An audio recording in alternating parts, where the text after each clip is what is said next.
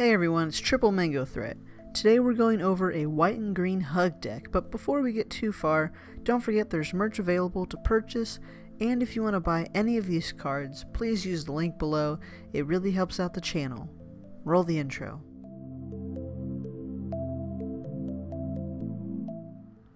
Our commander is Selvala, Explorer Returned for 1, a green and a white. It's a 2/4 Elf Scout, and it has Parlay. Tap, each player reveals the top card of his or her library. For each non-land card revealed this way, add green to your mana pool and gain 1 life. Then each player draws a card.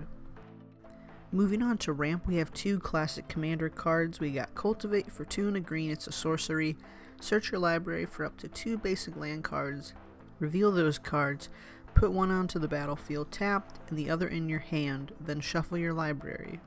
Kodama's Reach does the same exact thing, except it's also an arcane spell.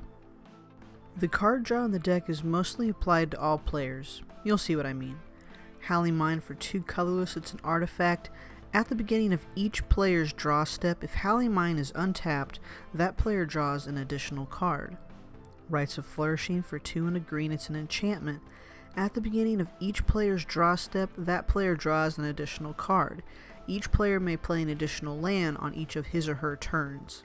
Selvala's Enforcer for 3 and a green, it's a 2/2 Elf Warrior. It also has Parlay. When Selvala's Enforcer enters the battlefield, each player reveals the top card of his or her library. For each non-land card revealed this way, put a 1/1 counter on Selvala's Enforcer, then each player draws a card. Font of Mythos for 4 colorless, it's an artifact. At the beginning of each player's draw step, that player draws 2 additional cards. Horn of Greed for 3 colorless, it's also an artifact. Whenever a player plays a land, that player draws a card. Temple Bell for 3 colorless, it's an artifact. Tap, each player draws a card. Alhammarant's Archive for 5 colorless, it's a legendary artifact. If you would gain life, you gain twice as much life instead. If you would draw a card except the first one you draw in each of your draw steps, you draw 2 cards instead. This is an amazing card to be paired with our commander, and we will be reaping all the benefits rather than our opponents. Again, this is a HUG deck, but we might as well get all the cards in life as possible. Moving on to removal, we have Path to Exile for 1 white, it's an instant. Exile target creature. Its controller may search his or her library for a basic land card, put that card onto the battlefield tapped, then shuffle his or her library. Swords to Plowshares for 1 white, it's an instant. Exile target creature. Its controller gains life equal to its power. Now these may seem like they're not any good. Why on earth would we give our opponent an extra land or more life? That's crazy. Well, actually, this is not bad at all. As Magic players, we need to weigh our options. Again, this is a HUG deck, but playing Magic the Gathering, it would be more wise to give an opponent a basic land over a huge Eldrazi that could kill us in 4 turns or less. Same for giving them 10 life or so. This gives us more time to get out one of our better cards, and they have lost their card forever since it's in exile. The last of our removal is Beast Within for 2 and a green, it's an instant. Destroy target permanent, its controller creates a 3/3 green beast creature token. Generous Gift for 2 and a white, it's an instant. Destroy target permanent, its controller creates a 3/3 green elephant creature token. Again, you are probably asking, why would I give my opponent a 3/3 elephant? They could block or attack me with that. Well, again, we need to weigh our options. Would you rather give the opponent a 3/3 creature which could attack or block, or our opponent kills us with an even more terrifying creature, or some really awesome enchantment of theirs? When I was new to Magic, I would think of giving my opponent a creature, basic land, or life was horrible. But remember, it's all about knowing if it's worth it, and in most cases, it probably is. Moving on to protection. How do we protect ourselves and our commander?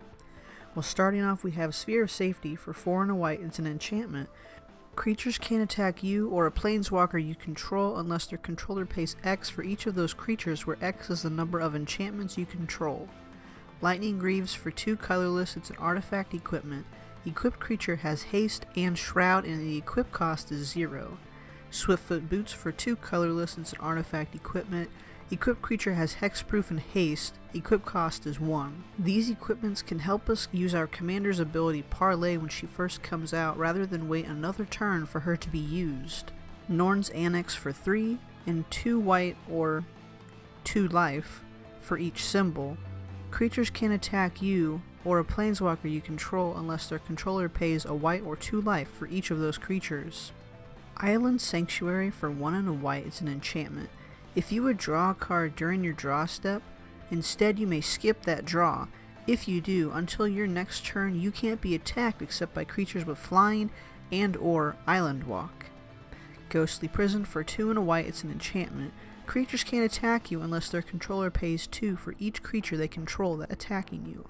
Constant Miss for 1 and a green, it's an instant, and it has buyback for sacrificing a land. Creatures deal no combat this turn. This is just like the card Fog, but you can be repeatedly activated because we'll sacrifice one of our lands, and then this goes right back to our hand. 1000-Year Elixir for 3 colorless, it's an artifact. You may activate abilities of creatures you control as though those creatures had haste. You can pay 1 and tap it to untap target creature. Seedborn Muse for 3 and 2 green, it's a 2/4 spirit.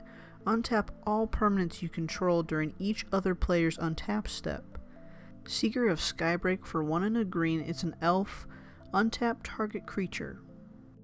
Awakening for 2 and a green, it's an enchantment. At the beginning of each player's upkeep, untap all creatures and lands. Instill Energy for 1 green, it's an enchantment aura. Enchanted creature has haste. Pay 0. Untap enchanted creature. Activate this ability only during your turn and only once each turn.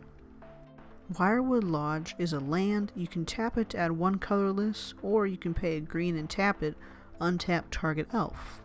Sword of the Prunes is 4 colorless. It's an artifact equipment. As long as equipped creature is tapped, tapped creatures you control get +2/+0. As long as equipped creature is untapped, untapped creatures you control get +0/+2. Pay 3, you may tap or untap equipped creature. Pay 3 to equip.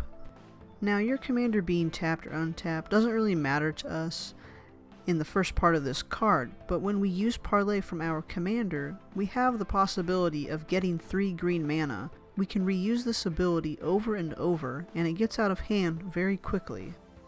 I said this was a HUGS deck, and I meant it. Let's start with Veteran Explorer. For 1 green, it's a 1/1 Human Soldier Scout. When Veteran Explorer dies, each player may search their library for up to 2 basic land cards, put them on the battlefield, then each player who searched their library shuffles their library. Haunted Wumpus for 3 and a green, it's a 6/6 beast. When Haunted Wumpus enters the battlefield, each other player may put a creature card from their hand onto the battlefield. Upwelling for 3 and a green, it's an enchantment. Mana pools don't empty at the end of phases or turns.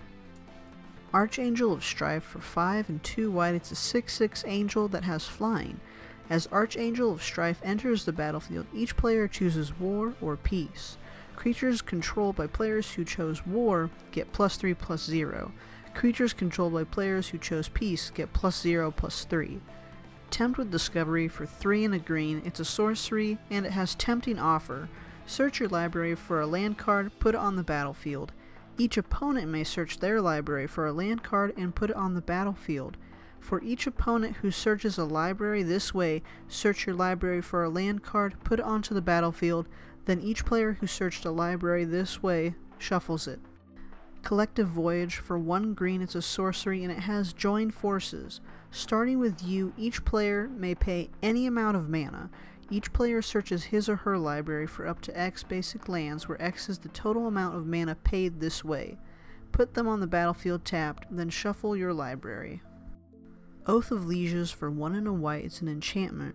During each player's upkeep, if that player controls fewer lands than target opponent, that player may search his or her library for a basic land card and put that card into play. The player shuffle his or her library afterwards. Gear per Ori for 4 colorless, it's an artifact. Each player may play an additional land on his or her turn. At the beginning of each player's upkeep, if that player has no cards in hand, that player draws 3 cards. Vernal Equinox for 3 and a green, it's an enchantment. Any player may play creature, and enchantment spells anytime he or she could play an instant. Hypergenesis is a sorcery, and it's green. Suspend 3 for 1 and 2 green. Starting with you, each player may put an artifact, creature, enchantment, or land card from their hand into play. Repeat this process until no one puts a card into play. Tempting Worm for 1 and a green. It's a 5/5 worm. When Tempting Worm enters the battlefield, each opponent may put any number of artifact, creature, enchantment, or land cards from their hand into play. New Frontiers for X and green. It's a sorcery. Each player may search his or her library for up to X basic land cards and put them on the battlefield tapped. Then each player who searched his or her library this way shuffles it. Magus of the Vineyard for 1 green. It's a 1/1 human wizard. At the beginning of each player's pre-combat made phase, add 2 green to that player's mana pool. Dictate of Karametra for 3 and a 2 green. It's an enchantment and it has flash. When a player taps a land for mana, that player adds 1 mana to his or her mana pool of any type that land produced. Eladamri's Vineyard for 1 green. It's an enchantment. At the beginning of each player's main phase, add 2 green to that player's mana pool. So how do we win the game? Approach of the Second Sun for 6 and 1 white. It's a sorcery. If Approach of the Second Sun was cast from your hand and you've cast another spell named Approach of the Second Sun this game, you win the game. Otherwise, put Approach of the Second Sun into its owner's library, 7th from the top, and you gain 7 life. Test of Endurance for 2 and 2 white. It's an enchantment. At the beginning of your upkeep, if you have 50 or more life, you win the game. Felidar Sovereign for 4 and 2 white. It's a 4/6 cat beast. It has vigilance and lifelink. At the beginning of your upkeep, if you have 40 or more life, you win the game. Thank you all so much for watching. I hope you enjoyed this HUGS deck that actually has a few win cons, and it can be very political if you're looking for a deck with more of that theme. As of this recording, we hit 55 subscribers, and I wanted to say thank you all so much for the support to the channel. All the likes, comments, and subscribing is very much appreciated. As always, if you liked this video, please leave a thumbs up. If you think the deck could have any adjustments, comment below. And if you'd like to see more of this mango content, please subscribe. I'll see you guys in the next one. Peace.